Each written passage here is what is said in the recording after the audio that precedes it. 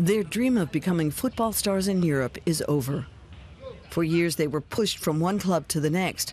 Most only played at the local level. Only a few lucky ones got to play for top clubs. For example, Baky Koné. He signed for Olympique Marseille in 2008 for around 10 million euros. He last played in Paris and Qatar. Nevertheless, he returned home to Ivory Coast because he was homesick. Most of his fellow countrymen couldn't understand his decision because he had succeeded at something that many youngsters only dream of. We all want to go to Europe. We watch the games, we see our friends and brothers leave, and we all hope that one day we can go to Europe and play football there. But it's not easy, especially for an African. But kids here still dream of playing in Europe. Baky Koné was scouted when he was only 11 years old.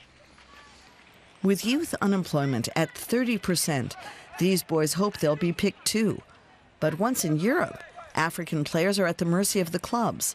Their residence permits depend on the contract they have.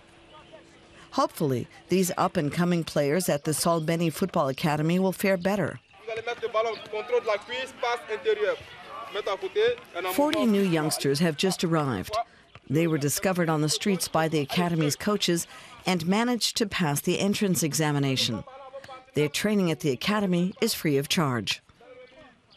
That includes normal schooling so that they can pass their final exams.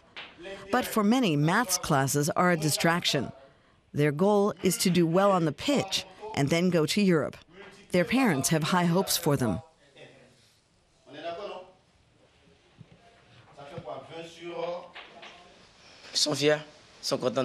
They're proud. They're happy to have their child attend one of the best football centres in Africa.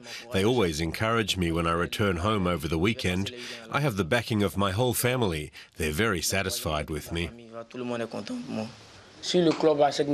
If a club wants me, I would leave immediately. That's all I want. It would be the best thing to play in Europe. Becoming a famous footballer is my dream. Baky Koné also trained at Solbeni. Today he works here as an advisor.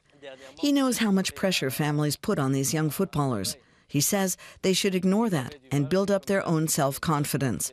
Most importantly, Koné wants to protect them from rogue middlemen. Although the transfer of underage players is illegal, these go-betweens often find loopholes, for example, by passing the players off as students. Try to surround yourself only with good people and only take good advice. Those who tell you don't do that or that is good are not thinking of your well-being. Those who really mean well are often not directly there with you. Baky Koné has first-hand experience. People calling themselves agents lured young players to Europe without proper contracts.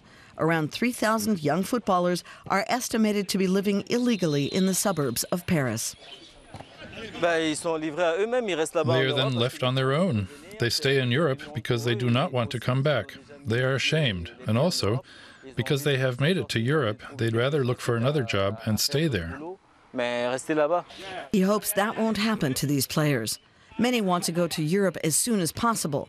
Baky Koné wants to protect them from an uncertain future.